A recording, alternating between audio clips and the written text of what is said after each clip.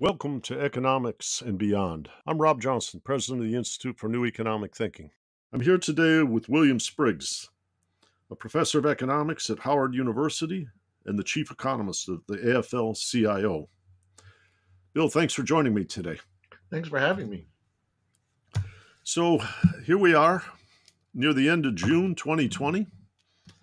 World turned upside down, all kinds of things being unmasked, all kinds of comfortable assumptions devastated. What are you seeing as an economist, as a citizen, and as a black man that gives you cause for concern? What do you see that people are doing well? What do you see people doing poorly? And what would you like to see that you haven't seen in addressing these challenges and putting our society on a more healthy trajectory? Well, the first challenge I see is that we're experiencing two recessions in one. And one is caused by the disruptive nature of a virus we don't have a treatment for, don't have a cure for, don't have a vaccine for. And that is preventing people from taking advantage of demand in a large set of industries, but most specifically in the United States, restaurants, because as a single industry, the restaurant industry employs 12.6 million people, or it did before all this happened. And so that workforce was essentially equivalent to the entire manufacturing workforce of the United States. That's how big the industry is.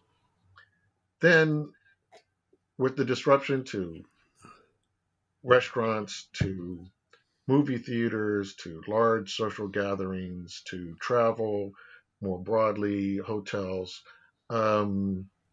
the uncertainty has creeped into a collapse in aggregate demand.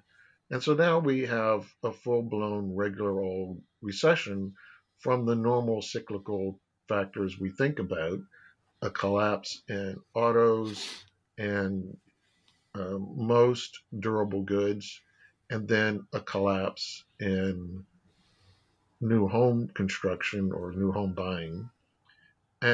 And so those are the typical sectors that have so many linkages and that they bring down the economy. And going out of this, we have, because this is global, the same sorts of forces that make it difficult to rebound. We have virtually no global trade, so this isn't something that we will have an easy way out of. There are going to be global imbalances. There are global imbalances in the auto sector already because of this. And the reaction in the emerging economies to all of this uncertainty has been a flood of capital fleeing their countries, coming to the dollar.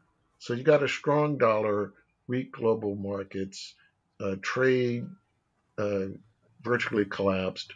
An important element of U.S. trade on the positive side for the United States is tourism, which has collapsed globally, and huge uncertainty for foreign students, which is another huge positive for the United States, the number of foreign students we get at our universities. So you got everything that makes for a regular recession, plus this uncertainty. I call it recession squared because both of them interact with each other, and they have given us depression level unemployment with the difficulty that the normal course of action to just make aggregate demand increase isn't going to work very well because of this uncertainty around the virus. So even in April, when Americans got those huge checks signed by the president, what I call the, give me a vote because I paid you money. There, because that's what it was. It wasn't very well targeted, and to me it wasn't thought out well because it didn't really go where it really needed to go, and the result was most of it went to the bank. Most people saved it. They understood it wasn't a change to their permanent income. Instead, the big benefit so far has been from the $600 supplement to the unemployment check, which, because it's maintaining people's weekly earnings, they are treating as part of their permanent income. And at least for low income families, we're seeing that expenditures bounce right back up once the $600 kicked in. So high income families have continued to consume at a lower rate, while the low income families have sort of gone back to being able to buy groceries. And this has helped stabilize the economy. So those sectors that have been most affected have had a little breathing room to come back. But the problem is the distortion. So if you just increase aggregate demand, you risk permanent scarring that may make the long term recovery worse. If if everyone spends more right now, the way things are structured, you're going to make Amazon and Walmart the biggest corporations in the universe. You're going to wipe out the retailers who have been reeling for some time, and they won't be able to come back. And because of the data advantage that Amazon, Walmart, and others have, it's virtually impossible to understand how they would ever get competition because someone would have to amass that amount of data. And it's the data that gives the functioning wealth and market advantage to an Amazon. So even if you gave me the money and said, okay, Sears, J.C. Penney, Macy's are all in trouble. I'm going to give you money. You buy them up, and that's three big companies. You go after them. I'd say that's a bad bet because if you're not going to give me the data, I don't see how I could be competitive. So there are some serious issues around how we can recover, and you have to think about the way in which people have done workarounds to the downturn. So a number of people, are out exercising. You cannot buy a bicycle right now. If you go to a bicycle store, they will tell you we don't have any because they're almost all made in China. And so they can't get you one.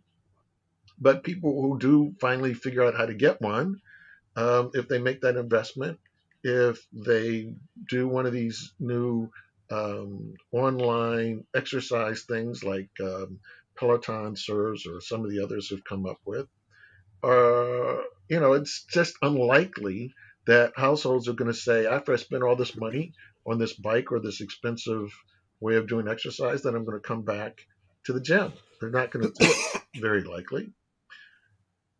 Then you have the issue of company workarounds. People use Zoom meetings now, WebEx, Blue Jeans. They have their different platforms that they're using. Google Meets, Microsoft has its. But in the end, after companies make the technological investment to make those platforms work efficiently, better, seamlessly, you got to wonder, will they ever approve travel in the same way? Or will they say, we're going to fly you out for a 4 hour meeting and we're going to spend $2,000? I don't think so. They're going to say, we spent $3,000 to get you a better camera and a higher video Yeah. card, and you're going to stay put. So it is really a difficult position to be in because of this disruption and trying to prevent permanent scarring that will make the economy emerge from this in a position to be as competitive. And my fear is that coming out of this, that is going to be so difficult to achieve. And I don't know what kind of tools we have, because it means implicitly we encouraged the distortion because of safety reasons. We said people could not gather, so they couldn't go to the restaurants, they couldn't travel, they couldn't go to the gyms. So there's a deep problem in that we normally don't like to think about picking winners and losers, but in some ways we did. And so coming out of this, to be reticent to have policies that can try and remove the scarring is going to be a problem, because it's not in the training of economists to do that. Even when they know good and well the history of the policies that they put in place, even though they know uh, everything that we did to create this imbalance, there's that unwillingness to say you got to have an industrial policy response in this environment, and so I think it's going to be a huge challenge. And Bill, you're based in Washington. I see a lot of very intense critiques of the composition of these bailouts, and you were playing in, how you say, in that water Mm-hmm. in your first comment. But I remember Jesse Eisinger at ProPublica did a webinar with INET recently about a paper where he said the bailout is working well for the rich was the title of the paper. Mm-hmm. And he talked about how many small businesses were going out of business, while many highly leveraged private equity firms' stock prices were up 50 and 80%. And I'm just, like I said, because you live in Washington, there are a whole lot of people in America that think, if you will, as Donald Trump once said, the system is rigged. And the people who get the money are the people who are politically powerful donors, not the people who need the money to make the economy function.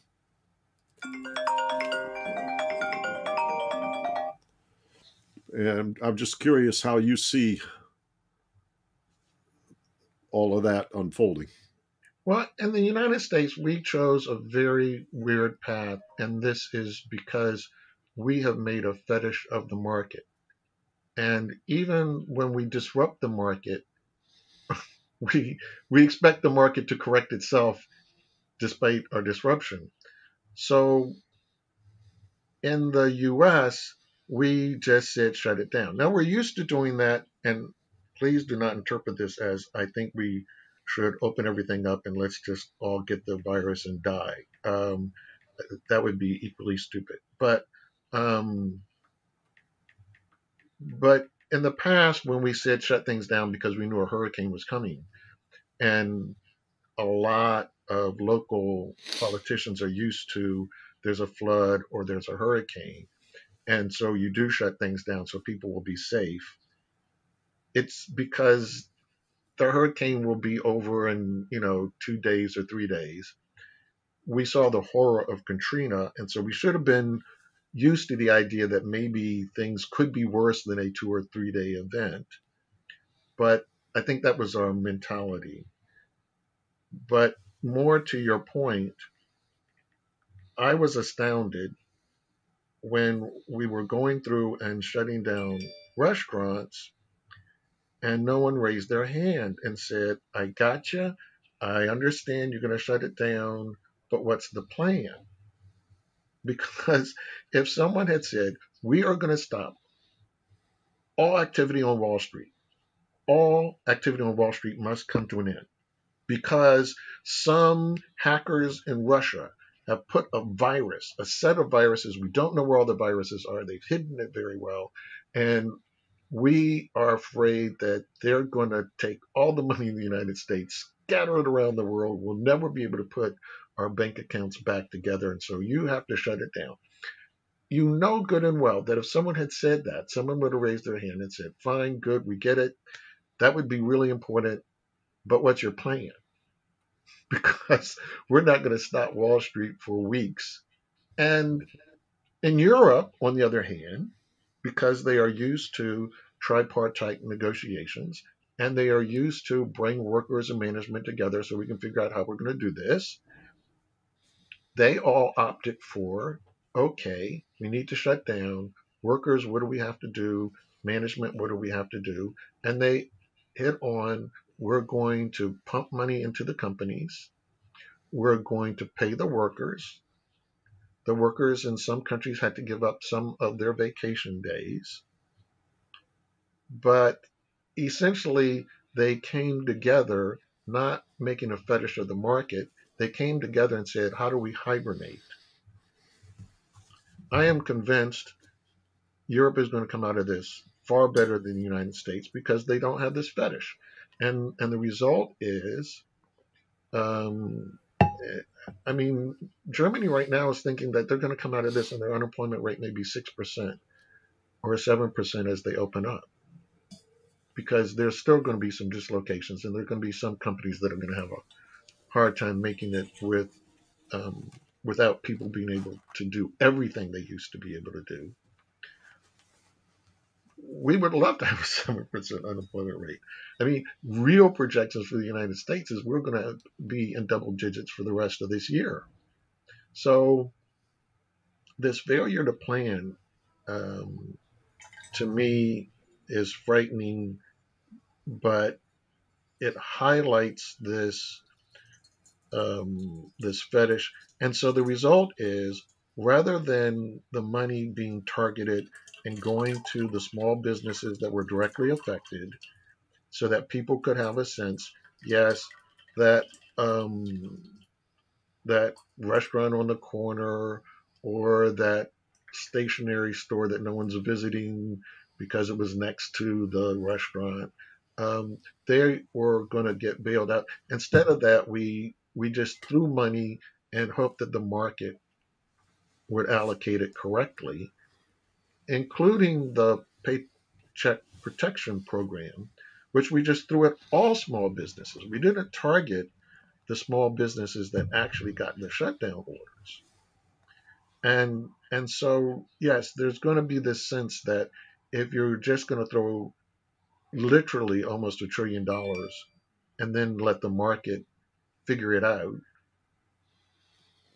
that would only work if the market was designed to be efficient in that way, and it's not.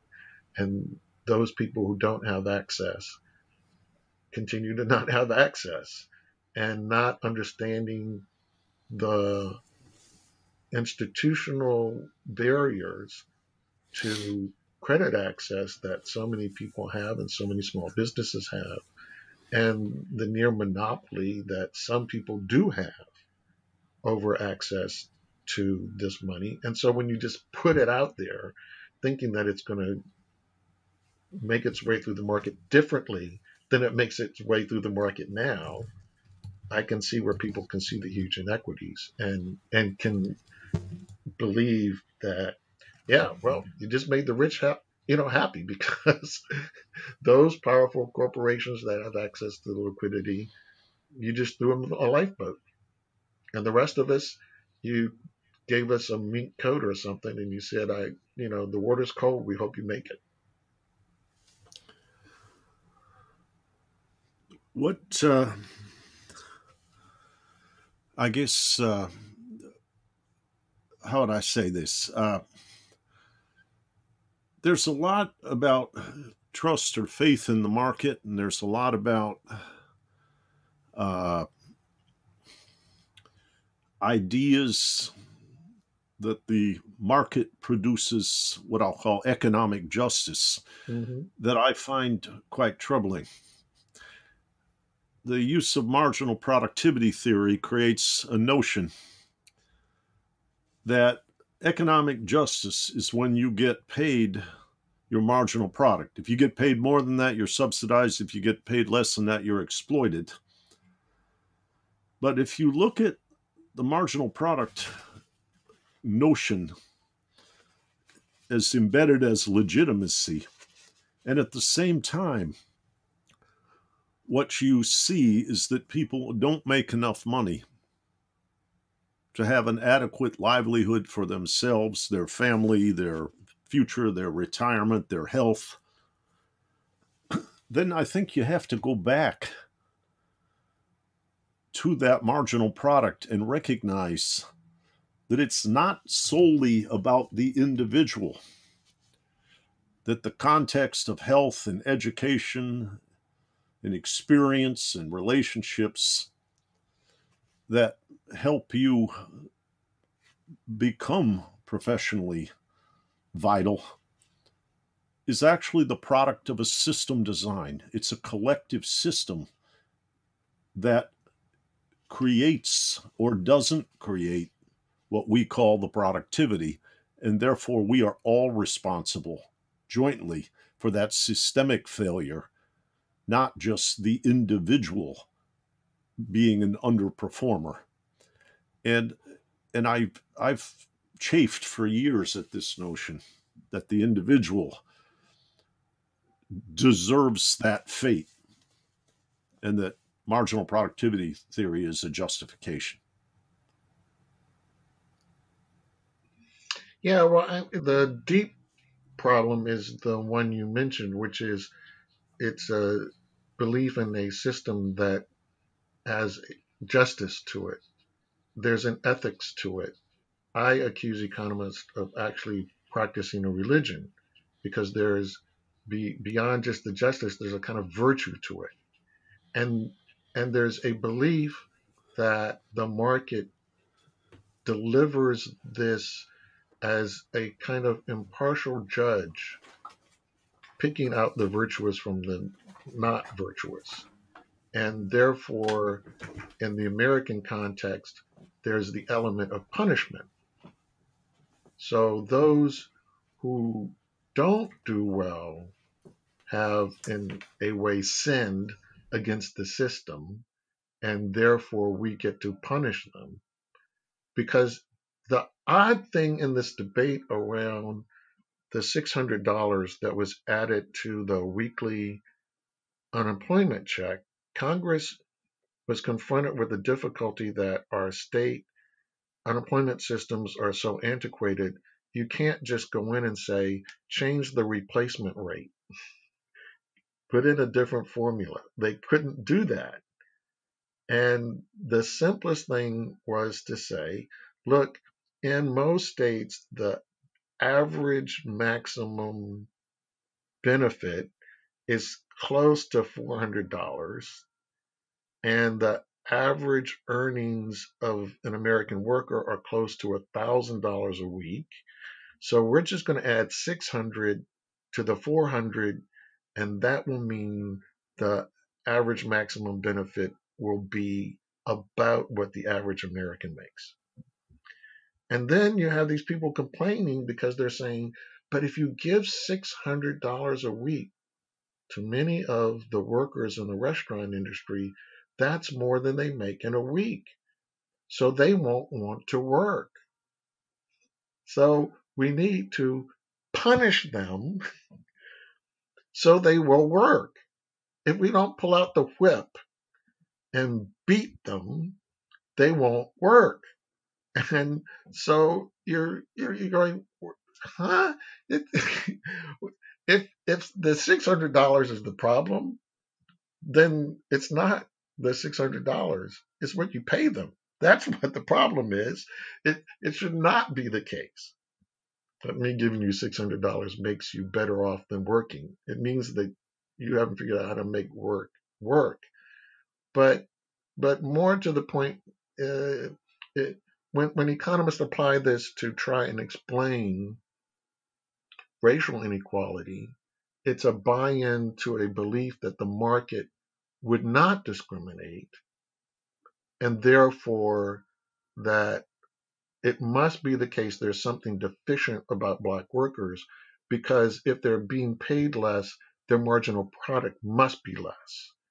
And that part of the distortion in economics is is is almost inevitable, given that the first modern economists, the ones who set up the American Economic Association at the end of the 19th, beginning of the 20th century, were the brains behind eugenics in the United States.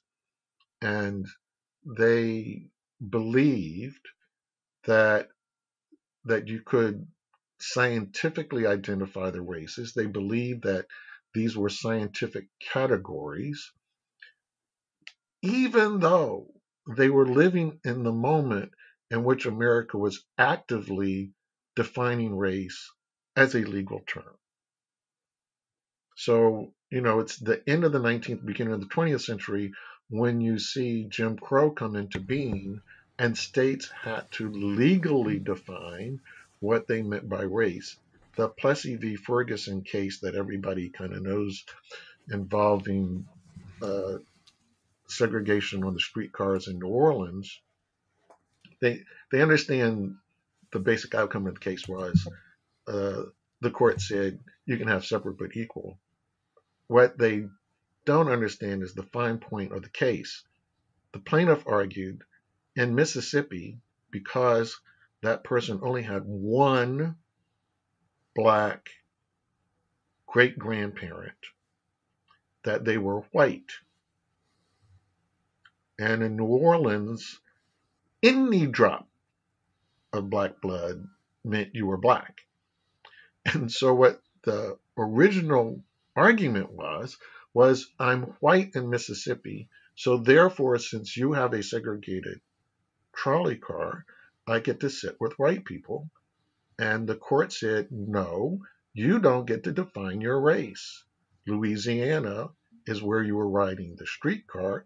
Therefore, Louisiana gets to define race, and according to their definition, you're black.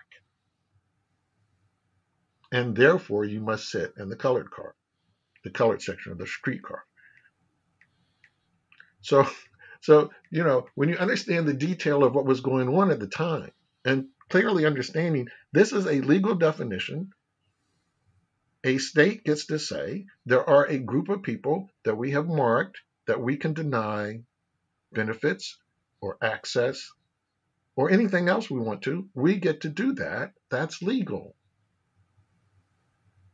And so when you understand the fine points, it goes, people are familiar with the case of Chinese immigrants in Mississippi, really interesting history about them being there, but who brought suits against the state of Mississippi because Mississippi tried to put the Chinese students in the segregated black schools.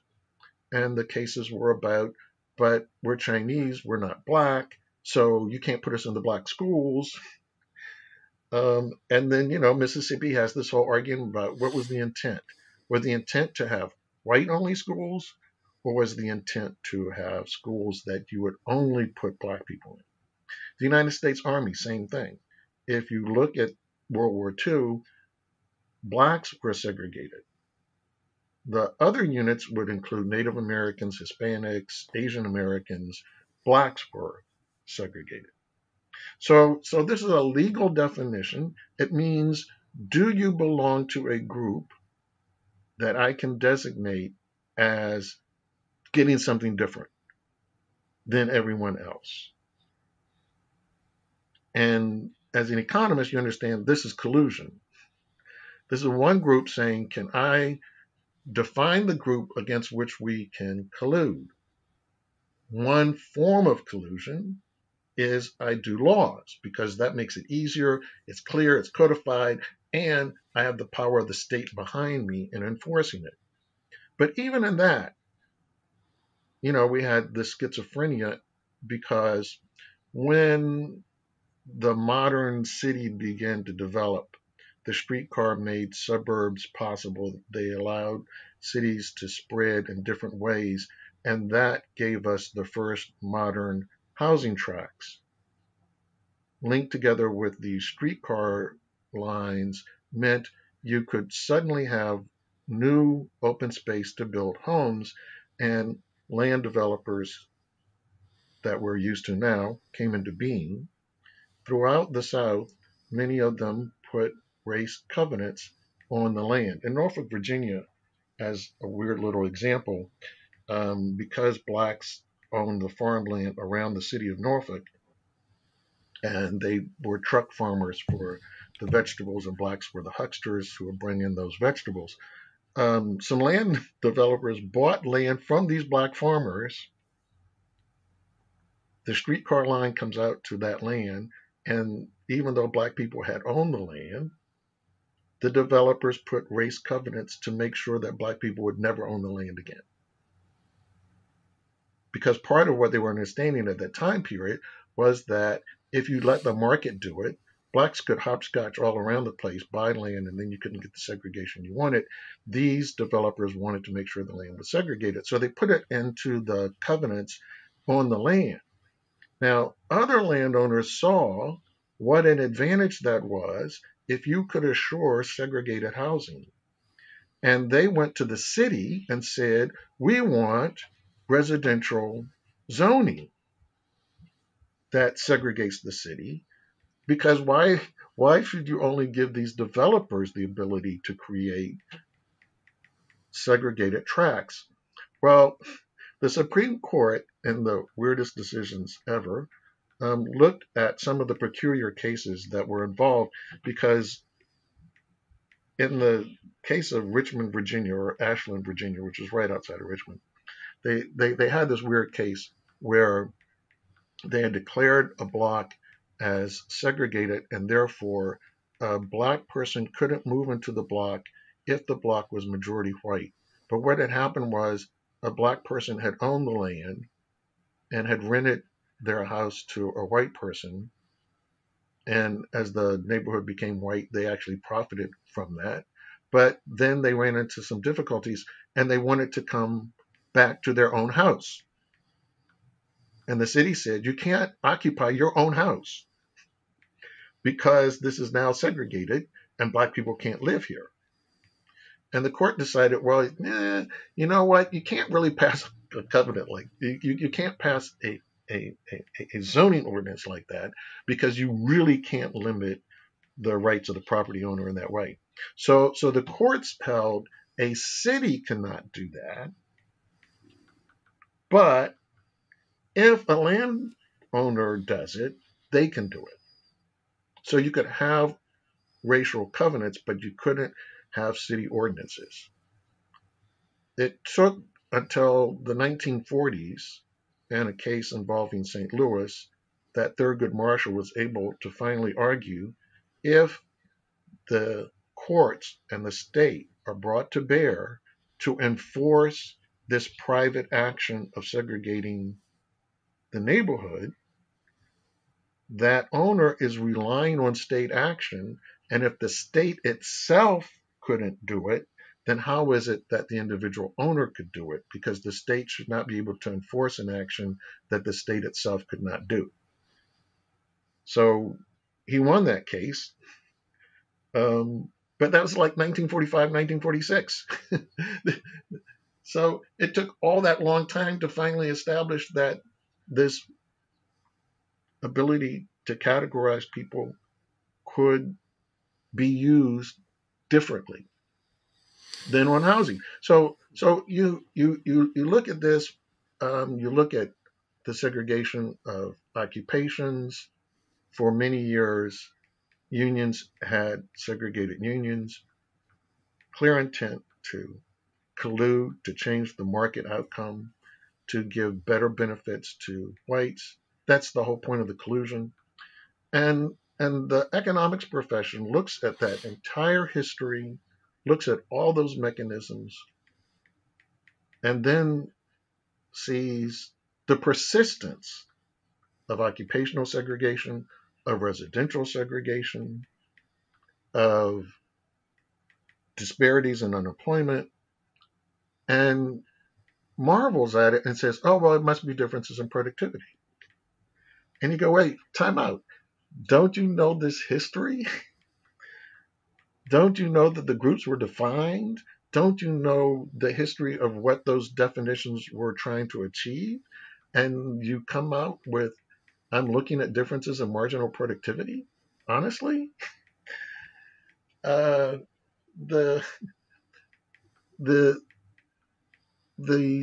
weird way in which economists then twist so that they can continue to conform to the original view that economists had, that race was some scientific design thing, that it was naturally occurring, that it was exogenous to the system, not endogenous to the system.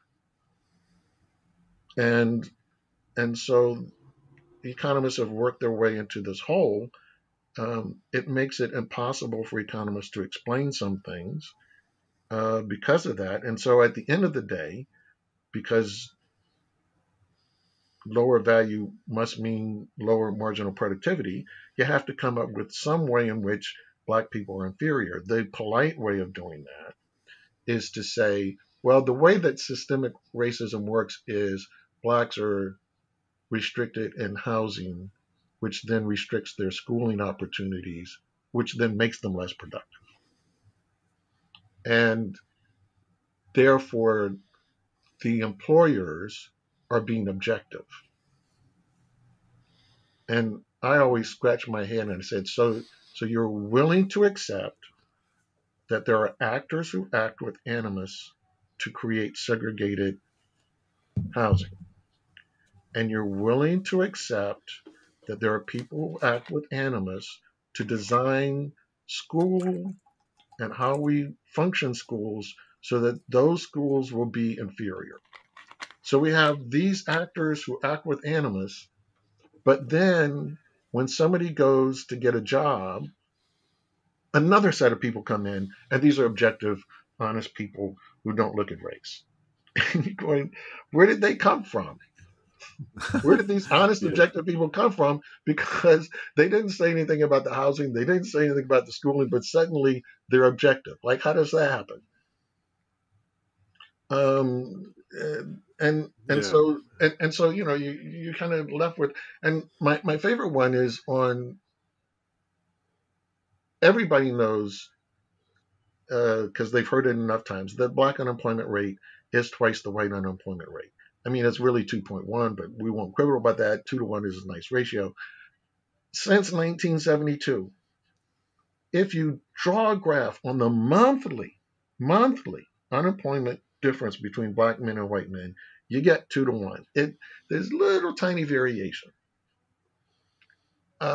When you point that out to a lot of economists, they want to fall back on, well, it's differences in skills and ability, and you go, but okay, in 1972, the majority of Black workers attended segregated schools. Many of them lived in counties that would not have had high schools for Black people.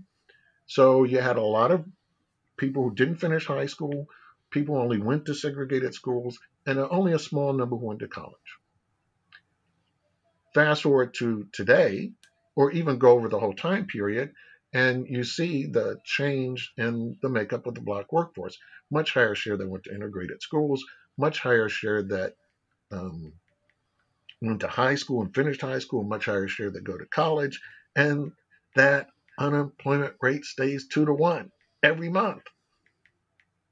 Then you get the, well, mystically, magically, every month, as the relative position of Blacks in terms of skills and abilities closes relative to whites, the job requirements are changing at that exact same rate.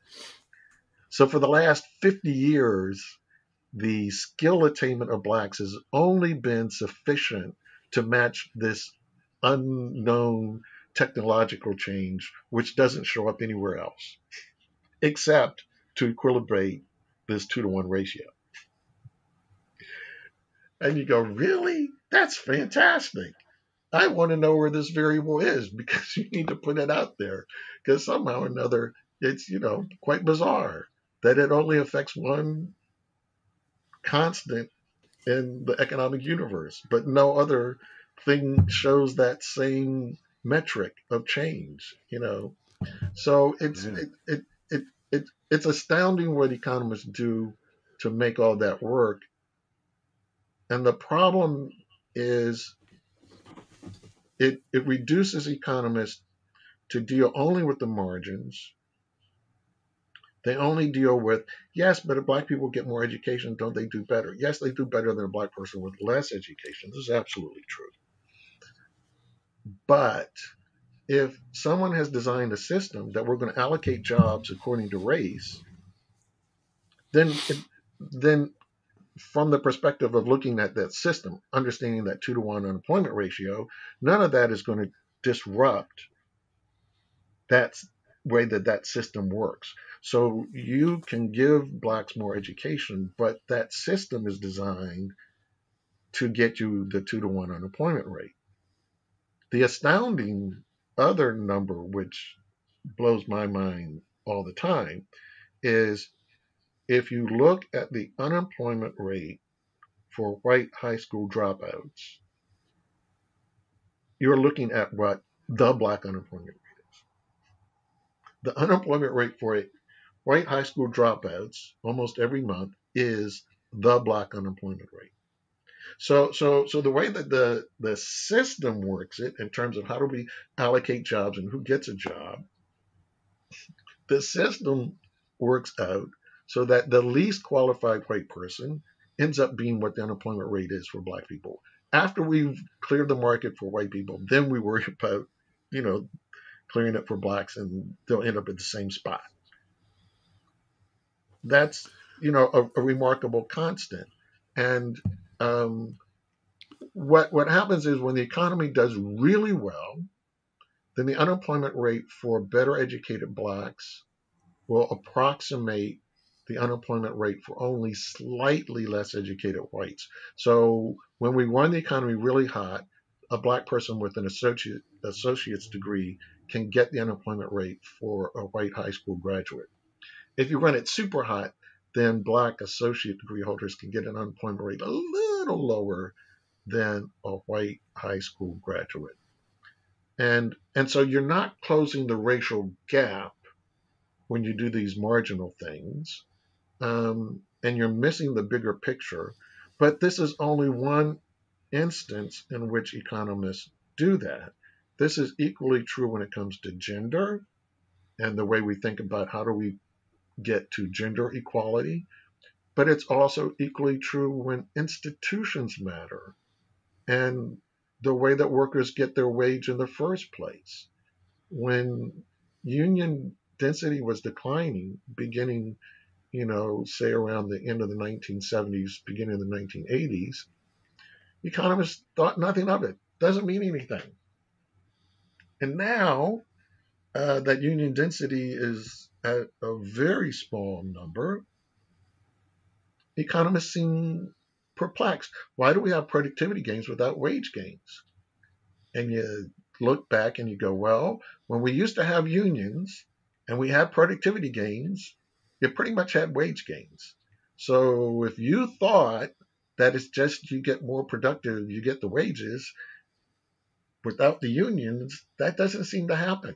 Oh, but that's just correlation. That's not causation. We can't do that. And so when we have systemic changes, we've stripped ourselves of the tools to look at system change. And the result is overwhelmingly the neoliberal answer to everything becomes job training. Well, if the workers, had more training, we'd have more productivity, and that's how we get wages up. And you go, okay, but we've had the productivity and we didn't get the wages. Yes, but this is how you get it.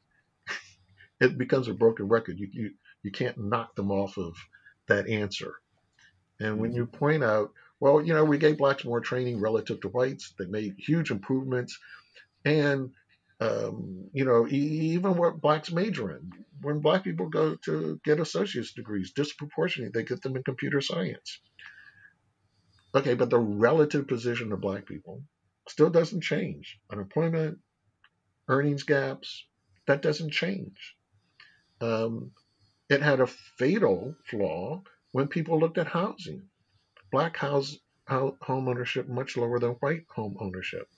And then people wanted to say, well, maybe it's savings behavior. Maybe it's because they don't want to buy homes. We have to encourage them to buy homes. Nobody said, maybe the banks are discriminating. maybe we should figure out how to make sure that the banks don't discriminate. And lo and behold, the banks did discriminate. They understood that there was a pent up demand, and they understood we can get away with discriminating and we can push instruments that will get us huge profits, or so they thought.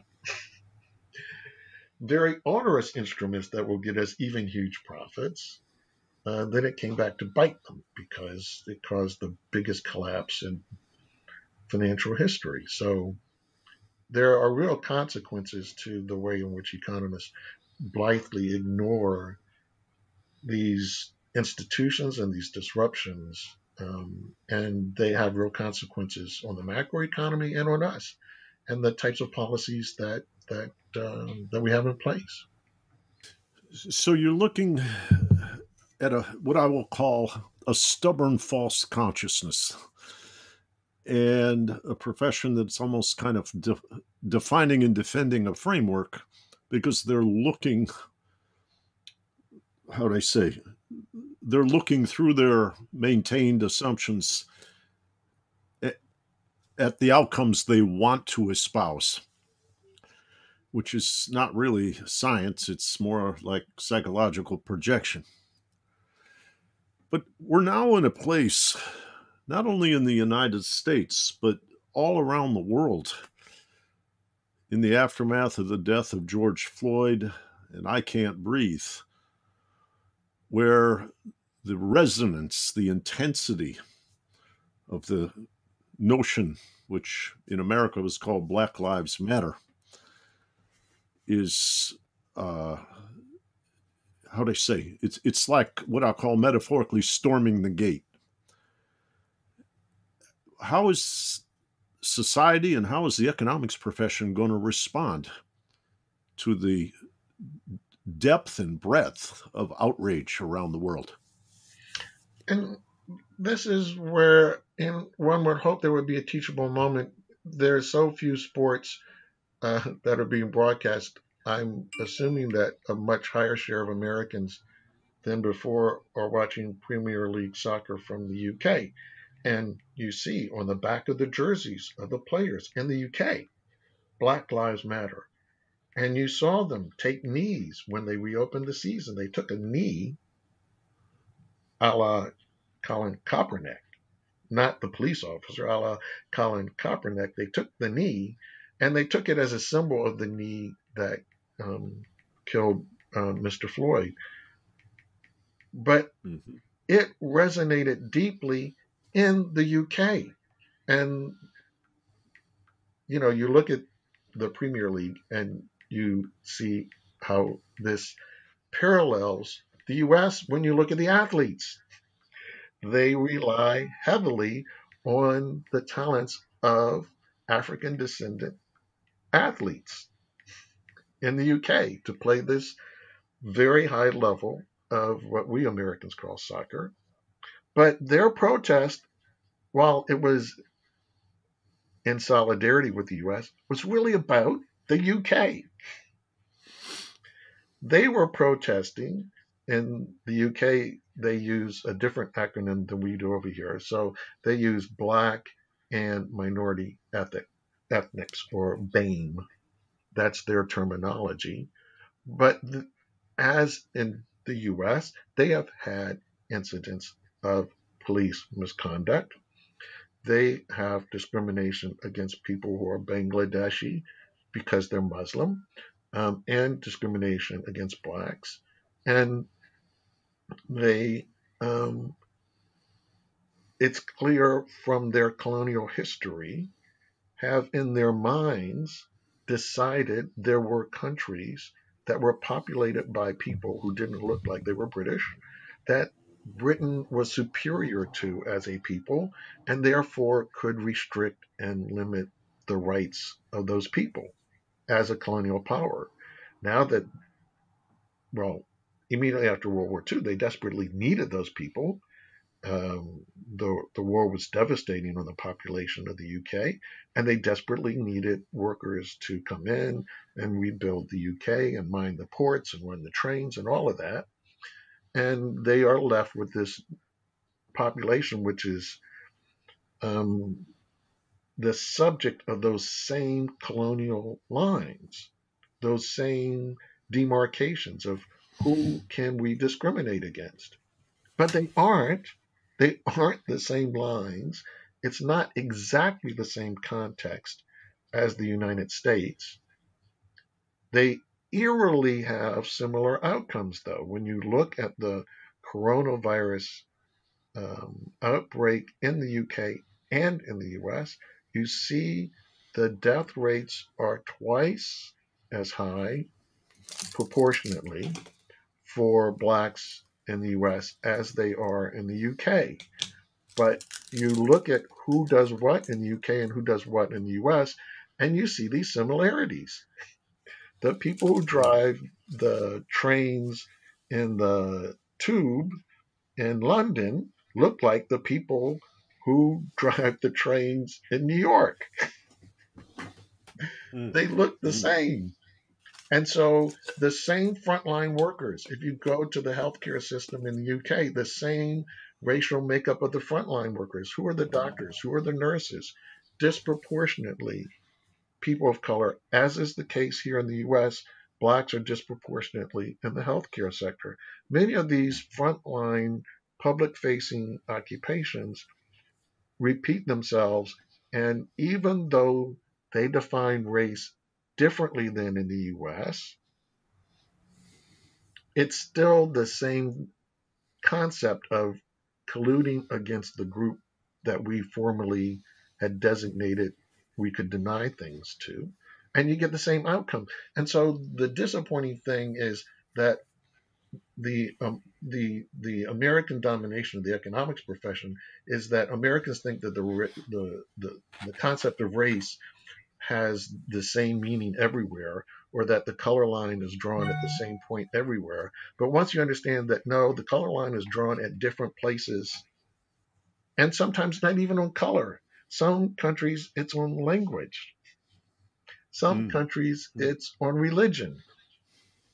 But there is a dominant group that gets to write the rules against the subordinate group, and they have some line that they have figured out, and it gets repeated. This would be a moment when economists would go, huh, so our models really are missing the point, because we just think that this group, this naturally occurring group, is inferior. But it turns out, no, not really. And you can get the 2-to-1 unemployment rate. In the UK, it's not quite 2-to-1 for the black unemployment rate, but it's pretty close to 2-to-1. Um, and even though even though many of the other sort of things aren't the same, even though they didn't have 100 years of, well, I point out to people who are British, you understand that from 1619 to 1776, slavery was in the UK because we were held as slaves under the British. American slavery from 1776 to 1863 was much shorter than the British slavery from 1619 to 1776. But in any event, but they like to pretend because they did the emancipation of slavery in the United Kingdom's extended realm, the British Empire, in the 1830s, well ahead of the United States. They like to pretend that somehow or another they don't have the slave legacy that the United States does. But even with all of that, um, these institutions are different, but society still an accurate model would be groups can collude, and across most countries we see evidence of collusion of the sort that we see in the US. Maybe that's what we should be modeling. And maybe if we had models that understood that, as economists, we know how to attack collusion. We know that there are policies that can make it more difficult to collude. There are conditions under which the collusion doesn't work. Even in the US, this is what took place, because in the US, we had to confront that white Anglo-Saxon Protestants were going to be too much of a minority somewhere around the 1920s, and unless you made Italians white, unless you made Irish people white, then the numbers don't work out for the kind of model that lets the economy still function and be profitable for most people, um, unless you bend where you're doing the collusion. The groups have to be the right size. Mm. So all of this is to say that this is a moment when you see the Black Lives Matter movement sweep throughout Europe and resonate, not just because they're appalled at the United States, but they're having an internal conversation. Well, Bill, you've talked a lot about the nature of the recession and what you called recession squared. We took a very, very detailed tour of how things happen in the economics profession that impedes our capacity to address the questions of race. And then we went through the global phenomena in the aftermath of George Floyd's death and what you referred to as global Black Lives Matter. But as we turn to the future, as we turn to being stewards for our children and their children, what kind of remedies, what kind of things do you think are essential to put us onto a trajectory of a future that is both humane, nourishing, and hopeful? Well, I think a big clue was in the way you phrased the question, and that is in economics, we have handed over to the market everything, including the discount rate. And this is a huge mistake because if you make decisions thinking of your children, your grandchildren, your great grandchildren, and the great great grandchildren you'll never meet, you need a different discount rate. And Mm-hmm. we've stripped from our government the ability to act on that behalf, on the behalf of the generations we're never going to meet. And this shows in everything, right? It shows in thinking through global warming. I mean, that's the most direct way in which we can understand it. And having put this off for so long, we're now the generation that the generations never met because we're facing it head on. If we don't correct ourselves now, then it's actually going to be generations we do know because it'll be our grandchildren who are going to face catastrophe. And it's this fetish that particularly Americans have and the American economy has with the market, the sense that the market is virtuous, as if the market embodies some sense of ethic values. And it is truly a religion. And so, therefore, we don't want our government to regulate it. So, I think maybe the moment has come. I think this is a younger generation that does not want to accept the old excuses anymore. They want a true democracy. And it'll be a test whether Americans believe democracy is greater than the market. What is it that we truly believe in? And if we truly believe in a democracy, then we understand that the government has to serve people. And as you phrase the question, the government has to be thinking because hopefully we're planning a government that's not going to go away. We're thinking of a government that plans for the generations we haven't seen and won't live to see. Uh, Under the idea that this government and this democracy embodies all of us and our legacy, and that we don't plan to leave some future generation something less than what we were able to enjoy.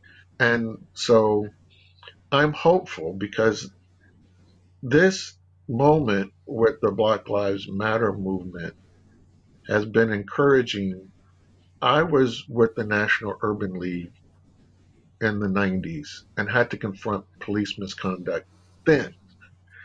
So those of us who are older will remember Amadou Diallo in New York City, who was brutally murdered by the police because they thought his cell phone was a gun. And, well, his wallet. He had a wallet with his ID. He was trying to identify himself. Um, we we were alone, really. I mean, there were some well-meaning people who said some things, but no one protested with the Black community at that time. And even, back not that long ago when Eric Garner was murdered, and we had a videotape, and he said, "I can't breathe." No one was with us, but this time people are with us. Everybody is Yes. protesting it. Everybody. I mean, in red states, blue states, and places where there are no black people are protesting because they want to defend American democracy. So I'm hoping that this generation has got the message that we can't excuse the older generation and its blind faith in things, and will be more aggressive about defending democracy, because it really is democracy that it is on the line here. Are we going to be a people who have a, a, a belief and are willing to stand up that the government must deliver, um, or are we going to just be slaves to the market or slaves to whatever else, not not letting our government do what we need it to do? Yeah. Yeah, I think here, Bill, there's a very important insight in psychology, which is whenever you are in a system, even if you are the favored group, that calls itself a democracy, but treats a segment of humanity as less than people, in your imagination, in your dreams, you can be haunted, because once you've crossed that place, which we have in this country, you can imagine that the rules change, or who's in and out change. And it's not random, but you can imagine yourself becoming the oppressed victim. And it's very important to restore faith in the entire system by treating all of the people in the system with the same care that you, how we say, aspire to in your founding principles. Yes, I think that's exactly right, and this is one of those moments that the nation's spirit is being tested. And for a while, it looked pretty gloomy, but maybe this is the light at the end of the tunnel, and we're on the right side of history, and we're doing that correction. Yes. Yes. The straw that broke the camel's back Exactly. can be, albeit a horrific and painful experience, but a gift if it ignites the commitment, the participation, the activism, and the insight to create genuine and healthy reform. Yes, and it always comes from tragedy. I mean, think about what Lincoln said at the Gettysburg Address when he's dedicating the cemetery. He's saying, we don't want these deaths to have been in vain, and I think that's what people responded to. They don't want that death to have been in vain. They don't want to just erase George Floyd from history. They want it to ignite in them that same rededication to a Yes. democracy.